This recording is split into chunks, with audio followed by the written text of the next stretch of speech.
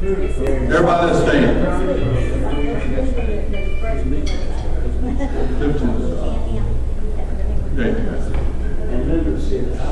Y'all ready? Everybody say this together. Ready? These are the 2 most important hours of my week. Help me to cherish them. I'm here today to worship, not to be entertained. I'm singing to an audience of 1. Accept my worship, O Lord. Give the Lord a hand clap of praise.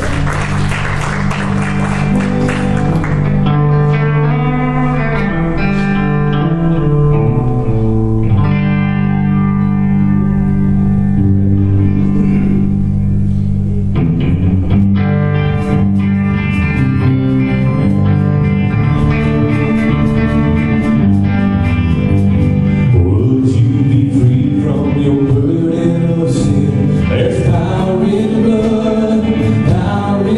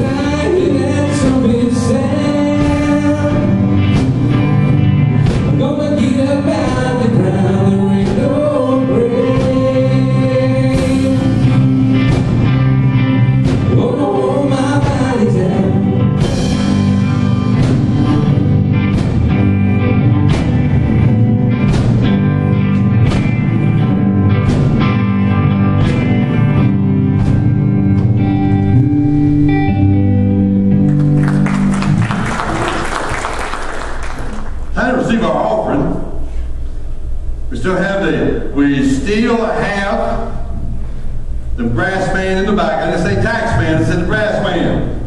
Amen. So we can drop off our offering on the way in or the way out. If you've already got it in there, just raise your hand. And if you're going to drop it in on the way out, just go ahead and hold it, put it in your hand. Just hold it up.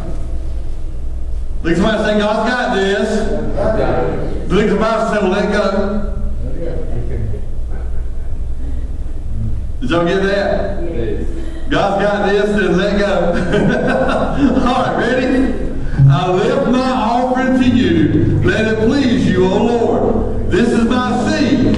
Although it leaves my hand, it will never leave my life. You will multiply it. Accept my seed, O Lord. Go ahead, Brandon. Praise the Lord, saints. Before we go to the Lord in prayer this time, you have an outspoken request you'd like to mention this morning. Amen. Uplifted hands, special needs. Let's go to the Lord in prayer. Heavenly Father, we do thank Thee for the time and opportunity to be in Your house this morning. We just ask that You would minister mightily as we're gathered here with one mind, one accord. We know that Your presence is here, Father. For where two or three are gathered, Lord God, You said You would be here. We just ask You to continue to minister mightily to each and every one here, Lord God. You see the needs, You see the situations, God. We just ask You to show Yourself strong on their behalf. Let them see it, that they may further believe and testify, Father, to Your goodness and Your grace. And Father, be with us in the remainder of this service. Prepare our hearts for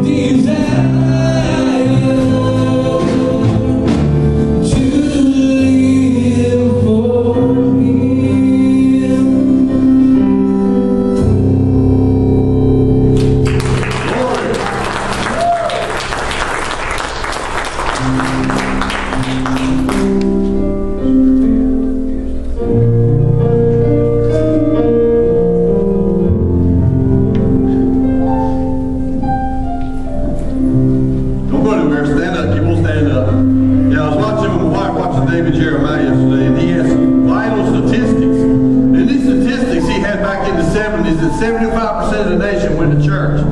By 2020, less than 50% of the nation goes to church. If it drops down one more point, we're no longer a Christian nation. 1 point. 1 point.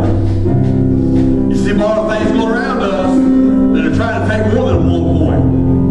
Okay? So today is the day that we need to have that desire. I'm glad we're preaching on Revelation, because we need to see what's coming, because it lines right up perfect.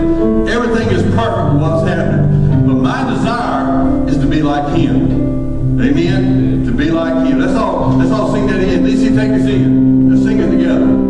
If you can see where Jesus brought me from, to where I am today, then you would know the reason why I love Him so.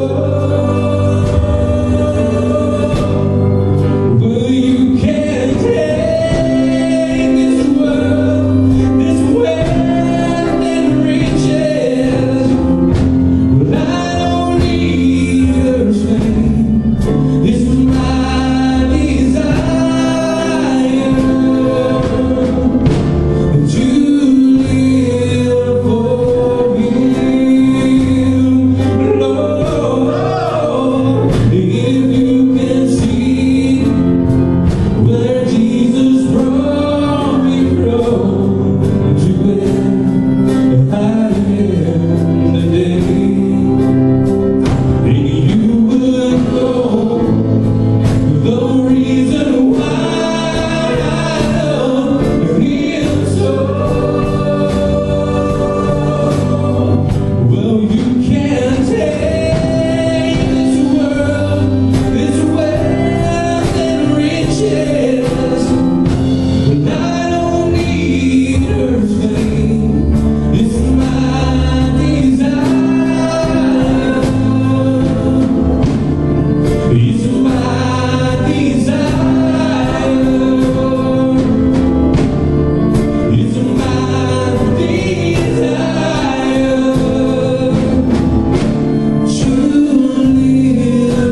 for Him.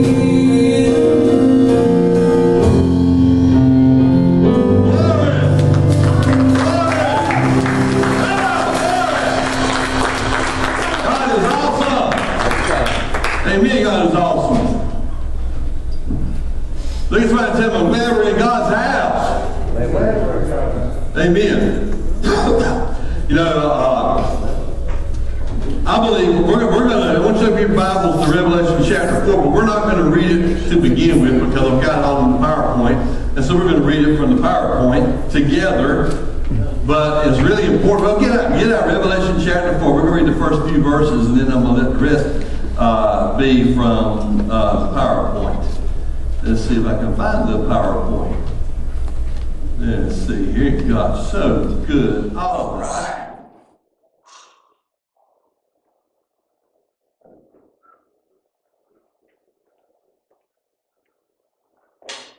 Years ago, when I was a little bitty boy, I used to hear the preachers get on television, and they get up and they be burning it down like their coattail was on fire, and the nearest water bucket was a mile away. And they would talk about Revelation, and none of the stuff they said really made a lot of sense. But the mark of the beast and all the things that were coming, and now buying and selling, every time you turn around, there's something new that is in short supply. Something as simple as people don't want to go out, so they want to have pools. And I looked up at just a little bitty tablets, a little pack of little bitty chlorine tablets, $48 at Walmart. Because now everything's in short supply. You're better off raising young chickens, because what used to cost a couple of dollars, now it costs $12. I just happened to look in the meat farm, because I was down that way, so I was going to see what kind of prices they had. And for me to have a decent steak with my family would have been like $100. It's crazy. It's crazy. This is what's happening around us. And if we can't see it now, and not only was church people down to 50%, but the millennials, the greater part of the millennials no longer believe in church. They believe in some kind of a spirit, something above that they can talk to that's got them. And so what's going on is everybody's doing their own thing. Laodicea means everybody does it their own way. So we're right here, right now, here it is. And the Bible talks about generation, when the generation died out, the next generation didn't even know what was going on. Well, this generation right here, as this generation begins to go out, I'm telling you, if we don't stand strong and show people and teach them, then it's going to be bad. Amen? Get your Bibles, Revelation chapter 4. We will read the first part of that. Revelation, if you don't know what Revelation is, turn to the very last book in your Bible.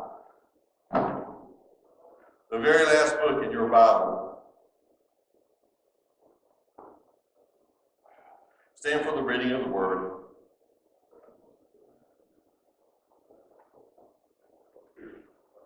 Next week, this is the last, honestly, for quite some time to come, this is going to be the last, for lack of better terms, soft week for Revelation. This is the last, for lack of better terms again, maybe someone might say the last good week for Revelation, because starting next week, literally all hell is going to start breaking loose here. But if you look around us, you see it happening before our very eyes. All hell is breaking loose. I'm not here to make any political statements. I'm not here to make any of my own personal opinions. I know what the Word says, and I know what I see with my own eyes.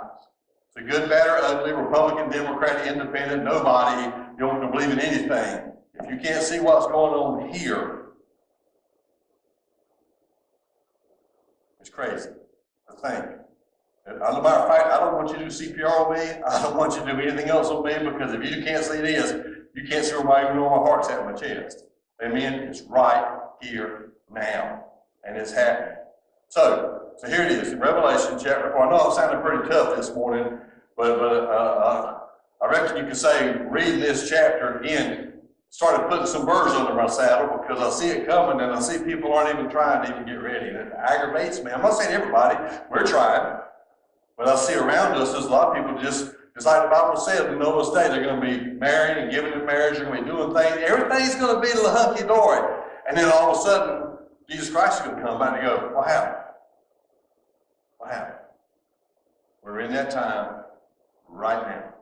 Here we go. Revelation chapter 4. After this I looked, and behold, a door was opened in heaven, and the first voice which I heard is were a trumpet talking with me, which said, Come up hither, and I will show thee things that must be hereafter. And immediately I was in the Spirit, and behold, a throne was set in heaven, and one sat on the throne.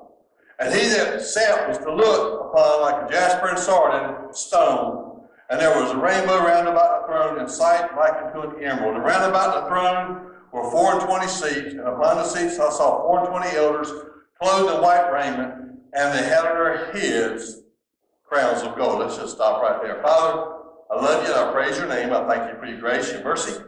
I thank you, God, for giving us the heads up. I thank you, God, that you've showed us so we don't have to be surprised. Whatever happens now in this last generation is so wild. I can't even imagine. I've already seen what's happening around us right now is already just blowing me away. Absolutely blowing me away. And it's going to get worse. So, Lord, help us stay in tune with you. We don't have to be perfect. We just have to be forgiven. And we have to know and look for your coming. And everything's going to be okay with us. Lord, I thank you and I praise your name for everything you do. In the name of Jesus, you pray. The church said, Amen. You be seated on the way down. Tell somebody the past is behind us. The future is ahead of us. God is with us. And nothing shall be impossible. Amen. Now look, I want to tell you a little joke. But actually, it leads right into what we're going to talk about today. There was an old Wild West fort about to be attacked. The wily old general sent for his trusty Sioux scout.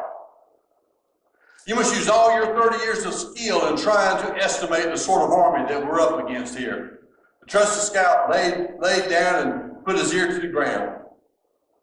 Large war party, he said. Maybe 300 braves, 4 chiefs, 2 on black stallions, 2 on white stallions. All have war paint. Many, many guns. Medicine man also with them. Good grief, exclaimed the general. You can tell all that by just listening to the ground? No, replied the Indian. I can see under the gate.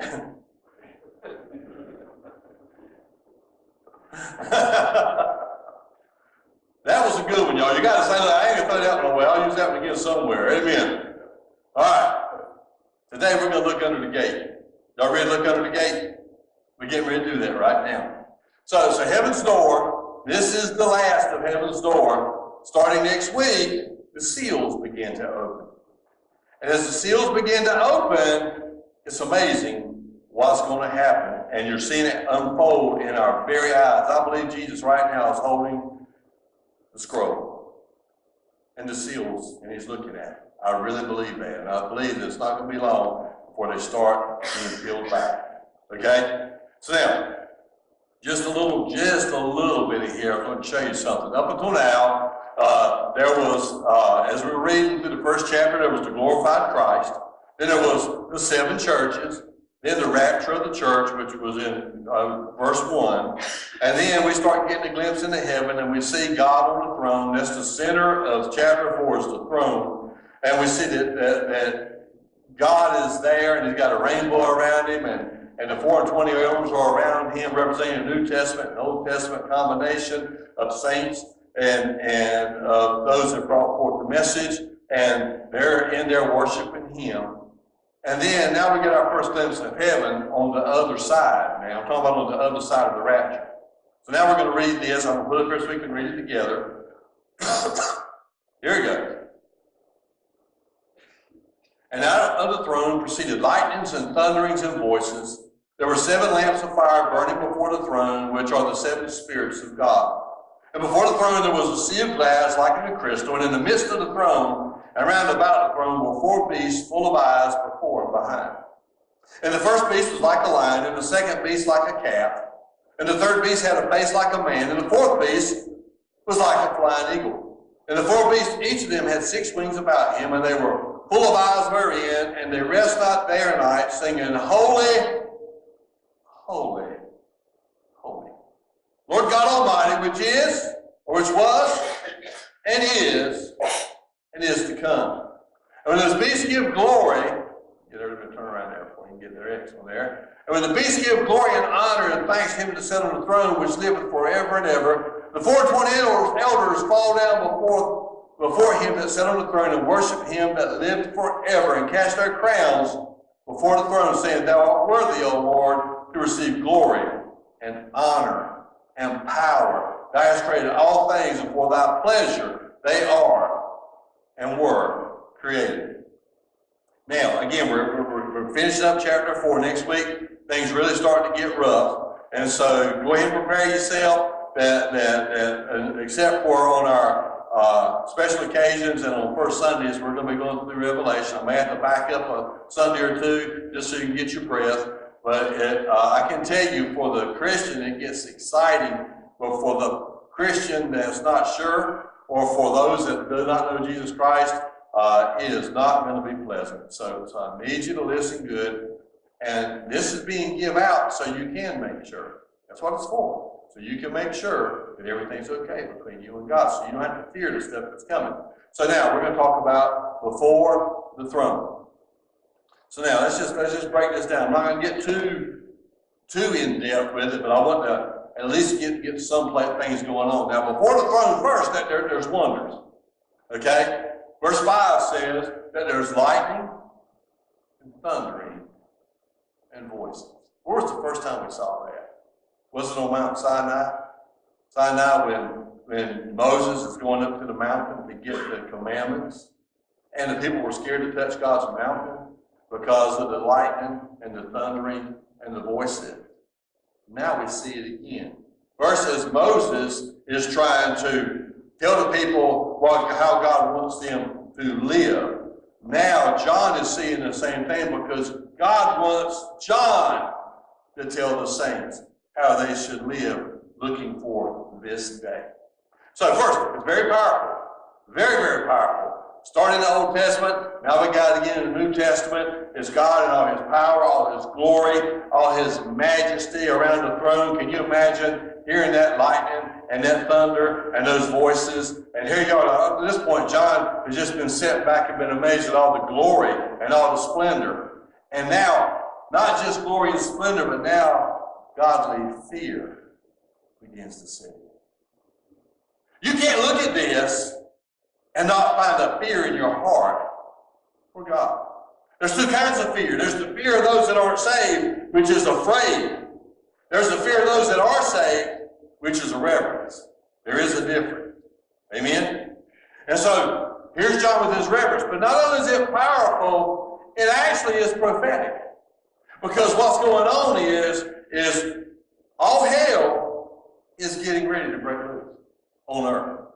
And heaven booms in a warning that judgment's on the way. So John already sees the picture of the churches, picture of Jesus, the picture of the churches. Now John has a picture of the rapture. And after the rapture, now John's looking around the throne room and he sees the one that sits on the throne. And now he starts seeing this other stuff. And now God is warning him that judgment is getting ready to take place. And so, get ready, as right now, as I start seeing, how much rain we get all at one time?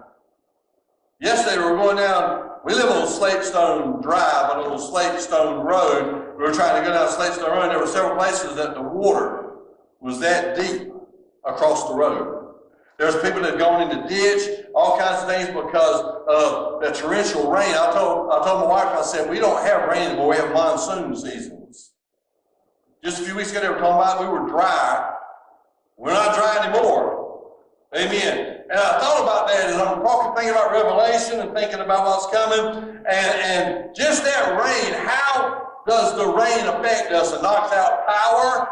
You know, our house had without power for a couple hours this day, all because of the torrential rain. And we think about the way people have come in and jumped into some of our systems and shut down the power grids, and how it shut down gas lines and pipelines.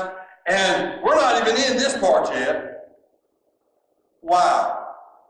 Can you imagine what it's going to be like when the restricting force of the church is pulled out of the way? Wow. And so first, there's lightning, there's thunder, there's voices. Then we go a little bit further. And as we begin to go a little bit further, now here, this one here is really, you got to look at this one and look at it with a good mind. Let me get my Bible back up. We're going to have to turn somewhere and we'll read something to you. The witness. First, there's the wonders before the throne. Then there's the witness before the throne. You get your Bible out and turn to Isaiah chapter 11.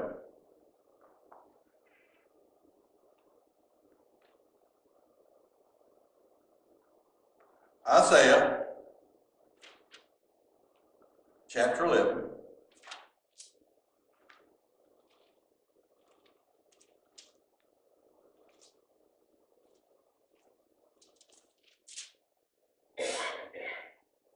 Verse 2.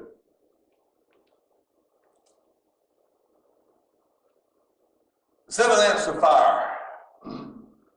We already know there's seven candlesticks up there. He's seen Jesus amongst the seven candlesticks or the churches and the pastors and all that. But now there are seven lamps of fire.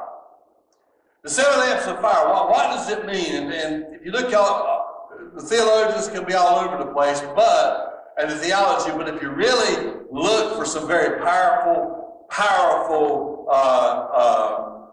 findings in the Bible, you'll find out the seven lamps of fire is actually the Spirit of God in its fullness. Just like the fruit of the Spirit. You see all these fruit, love, joy, peace, kindness, patience, long-suffering. That's not the fruits of the Spirit. That is the fruit of the Spirit. And all those things were the manifestation of the fruit. The same way, it's not it's not 7 spirits of God. It's the Spirit of God and 7 ways that He manifests Himself in us.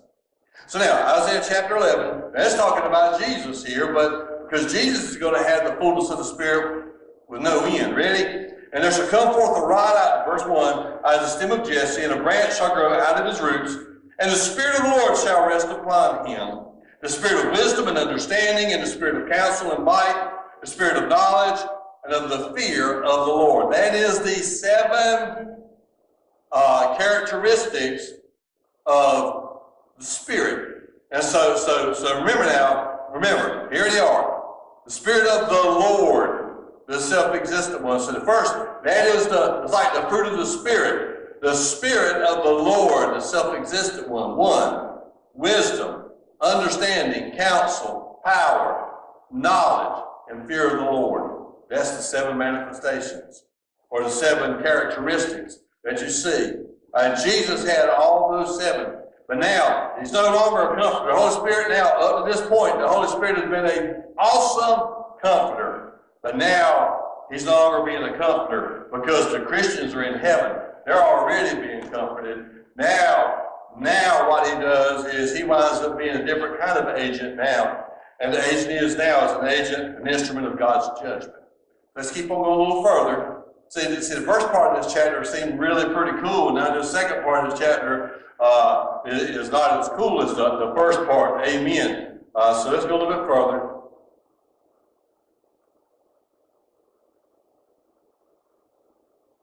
The waters. He said there was a sea of glass, like crystal, around the throne.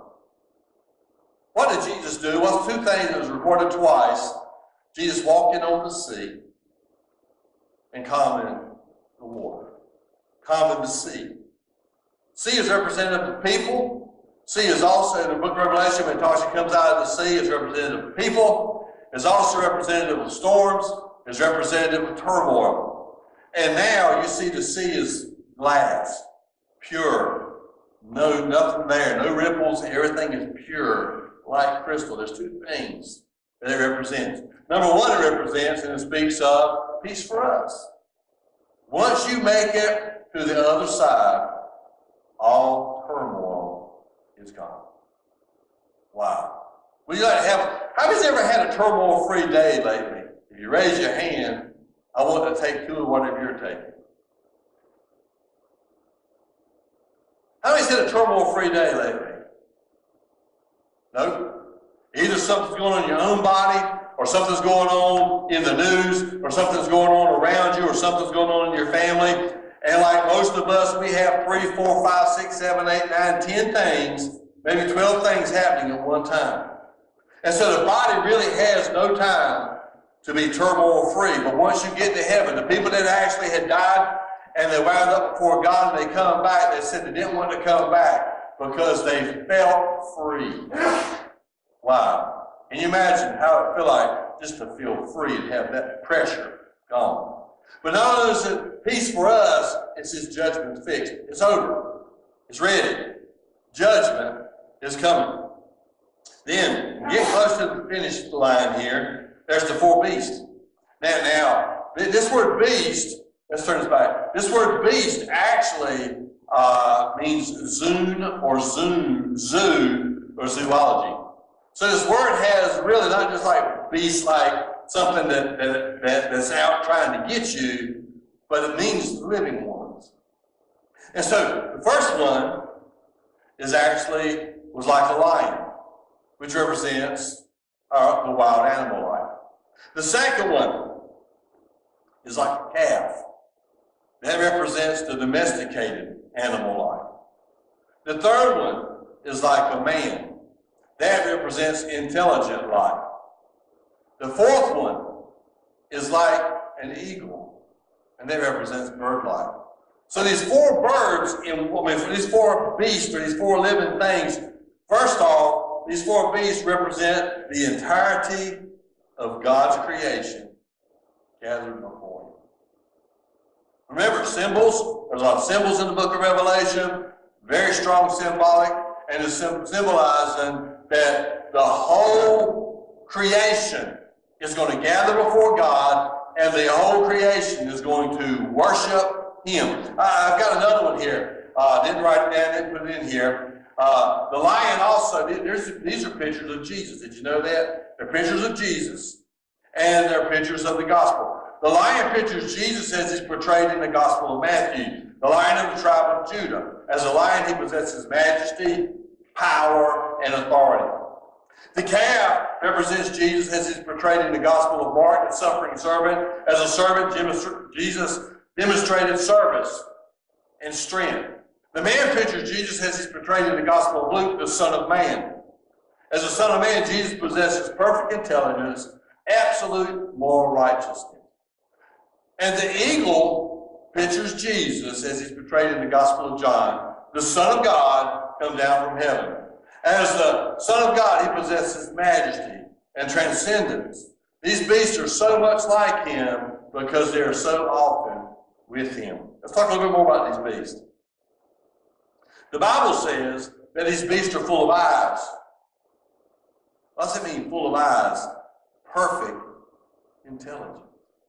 Not only intelligence, but perfect now. Not only have a perfect vision, not only physically, but they've got a perfect vision spiritually and mentally. They are awakened to what God is doing. The next is 6 wings. 6 wings speaks of swiftness. You know, I heard him talking about Purdue. Purdue trying to come up with an easier way to make chicken legs because they sold so good. So I heard one guy told me, he said, you know, Purdue had invented a 6-legged chicken. I said, how good is it? He says, I don't know. They ain't been able to catch it. Okay.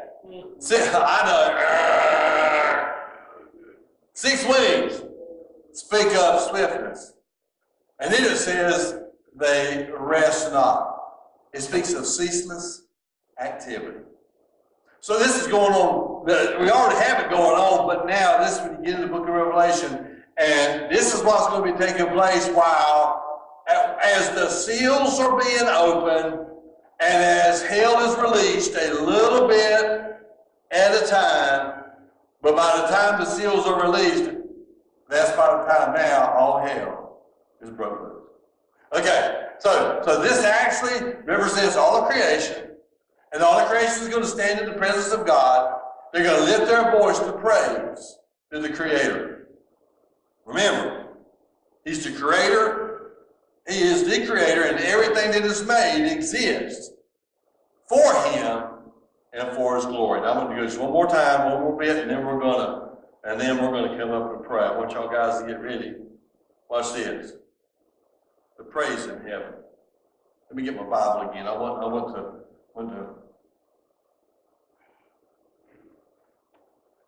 You can't miss this.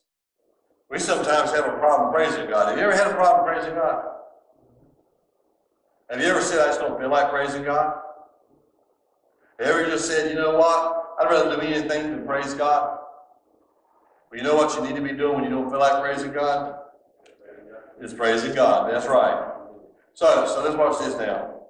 And when those beasts give glory and honor and thanks to him that sat on the throne, who liveth forever, the 24 elders fall down before him, sit on the throne, and worship him that liveth forever and ever, and cast their crowns before the throne, saying, Thou art worthy, O Lord, to receive glory and honor and power, for thou hast created all things, and for thy pleasure they are and were created. So first, let's look over this praise.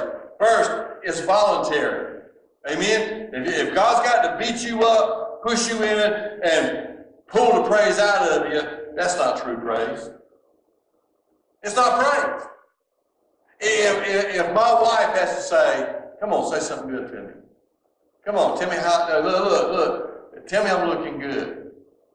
Tell me I'm acting good, or tell me I've done some good cooking. If she has to tell me to tell her, guess what? How many appreciate when you got to tell somebody, well, how good a job do you think I did? Not good, is it? I like the guys at the Paul Funeral Home. You ain't got to ask them; they'll tell you. I remember I was doing the funeral one time, And Raymond, y'all remember Raymond? Raymond, he sat back here in the back one Sunday. You said, we're having a big service, and he said, "Now I know you get nervous in a big crowd." I said, "Yeah, I do, Raymond." He said, "So I'm going to help you out."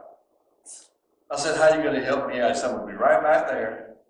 And I said, "If you get nervous, forget where you're at, or just don't think you can handle it, I just want you to do this. I'll come up and take over the service for you." I said, "Just do this." He said, "Just do that. That's my signal." I said, "Okay." So as we're going through the service, I remembered what he said. As I looked back at Raymond a went.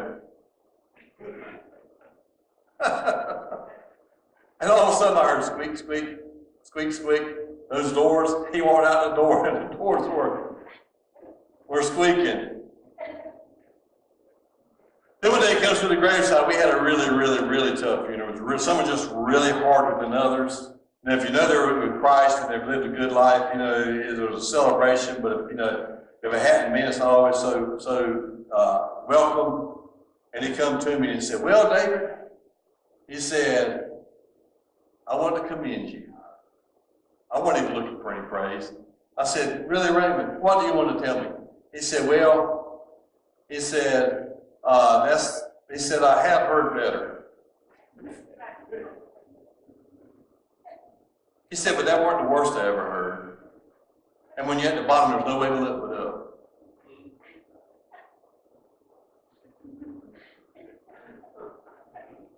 I said, "You're just such a bundle of encouragement, Raymond." All right. If God has to pull it out of you, it's not praise. It's not. You praise Him because you want to. These beasts, they're in heaven. They don't have anything else to worry about. They're voluntarily worshiping God. And the 420 elders, they fall down before God. So not only is it voluntary, it's visible. Because they fall down before Him and worship Him, and they cast their crowns, their crowns, their victory crowns, they cast them before God at His feet. Not only is it visible, but it's vocal. I mean, vocal. They're saying, "Thou art worthy, O Lord, to receive glory and honor and power. For Thou hast created all things for Thy pleasure. They are and were created." Wow.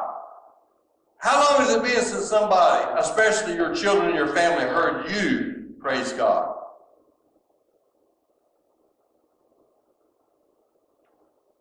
Sometimes they hear you use God's name another way. I hope not, but maybe so. But they've heard you praise Him. Wow. And then valuable. Because the Bible says they took those crowns and they cast them at His feet. That song is my desire. I love it. Because it says, you can have your earthly fame. That's not what I'm looking for. It's my desire to be with Him, to be like Him. Wow. Starting next week, it's going to get different. And so today, I want everybody to stand. So today we're going to do something.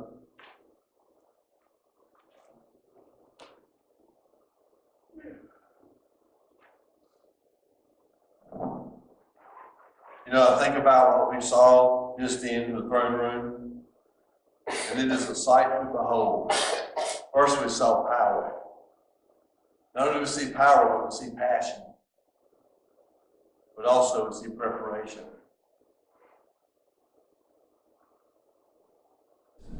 Before the storm hit, God shows the preparation.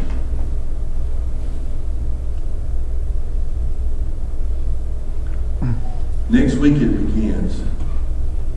Every head bowed right now and every eye closed. When I read the book of Revelation, it used to scare the pure snot out of me. Because I couldn't understand it. I was a little fella. Didn't make sense. And all I could think of is, am I ready for what's going to come down? Now when I read it, I get excited because I see what's coming down the pike. But not only get excited, I also get concerned for the ones that aren't ready. And I know there's people in my own family that aren't ready. At least they haven't exhibited the fruit. And they tell me, I don't want anything to happen right now, because if I died, I don't know where I'd go. And I try to tell them, try to show them, and they just shut up.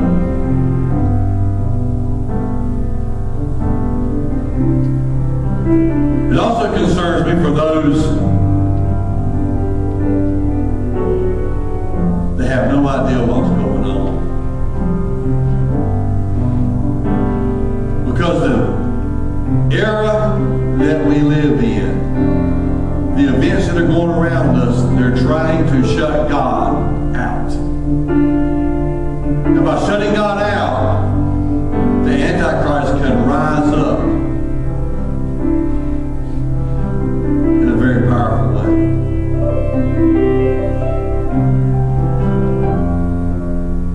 So with every head bowed, every eye closed, I'm just going to ask,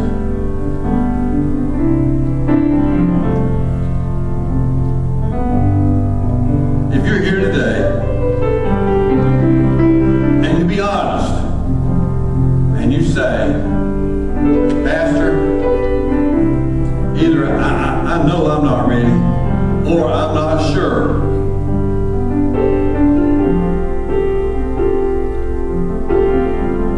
And I'd like to make it right with nobody looking around, every head bowed.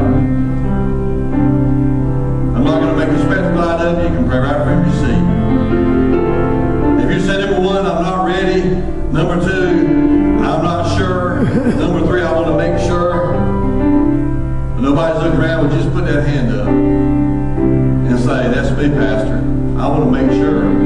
I want to make sure, because what's coming is not pleasant. I want us all to pray together right now. Everybody pray together. Father, I ask you to search me. Father, if there's anything in me that you don't like, help me to overcome it. I also ask God for you to accept my asking for forgiveness. And I ask you to get me in a sure place, in a steady place, one where I'll be ready for all that's coming down the pipe. And Lord, next week is not going to scare me, because I know I'm right with you right now. I ask you, Lord, to help me keep this day in my heart and in my mind, because I know the enemy is going to fight me. And I just need to remember this day. And what you just did for me, God, the enemy cannot take away. And I thank you for it. Give the Lord a hand clap. Give him a clap.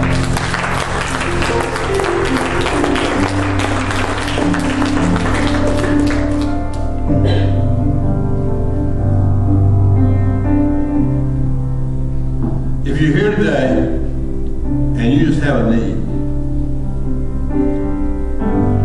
in your body, a need in your spirit, a need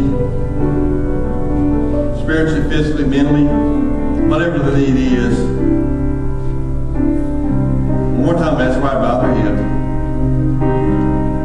And I want you to raise those hands. I've got a need, and God can feel it. You put that hand up. Lord, you see these hands. Bless them in a very powerful way. That song we sang today, there's a miracle in the making. God, I know there's a miracle in the making. I see it, I know it, I can feel it. You never show us judgment without showing us how to go beyond or get from it or stand away from it or keep it away from us. You always show, whenever you show the sickness, you always show the cure. And I thank you for the cure right now. And I thank you, God, that needs are being met all over this place. In the name of Jesus we pray. And the church said, amen. Amen. Next time tell me looking good. Guess what? Y'all are looking good. I've gotten used to seeing y'all with the mask off. You know how when you walk in a dark room and you have to get adjusted to the dark, you walk in the light room, you got to get adjusted to the light. When y'all first took your mask off, I was having a hard time, but now I've had a chance to adjust to you. Isn't God awesome? All right. Listen.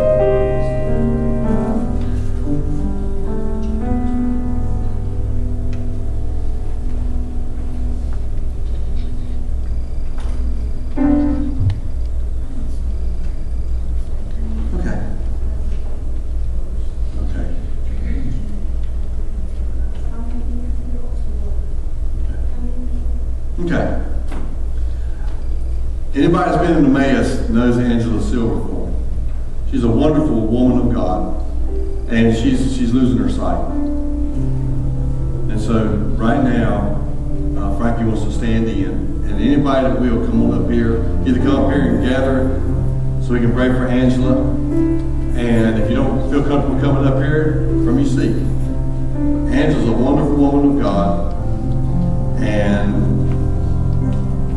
she actually has a good attitude in the middle of all the crazy. And I thank God for that. Got it?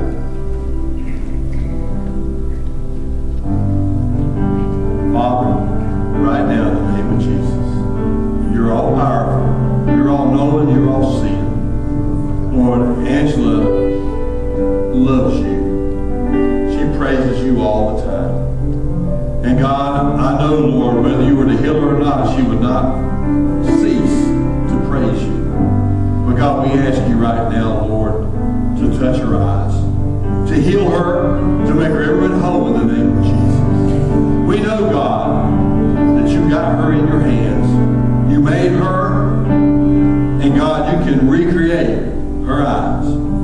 I thank you for it right now, in the name of Jesus. Thank you.